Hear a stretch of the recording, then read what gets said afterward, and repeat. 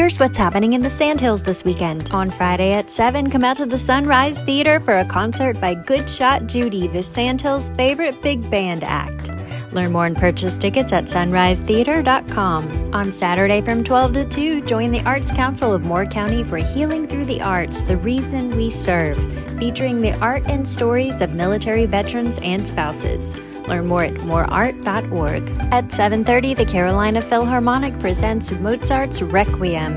Enjoy this performance by the Philharmonic, guest vocalist, and a powerful chorus. Learn more and purchase tickets at carolinaphil.org.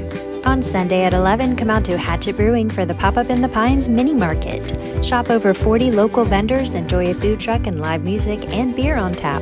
Learn more at facebook.com/popupinthepines. At 11, come out to Gully's Garden Center for a Fall Fest. Enjoy live music, local beer, a variety of vendors and makers, and a petting zoo, face painting, and crafts for the kiddos.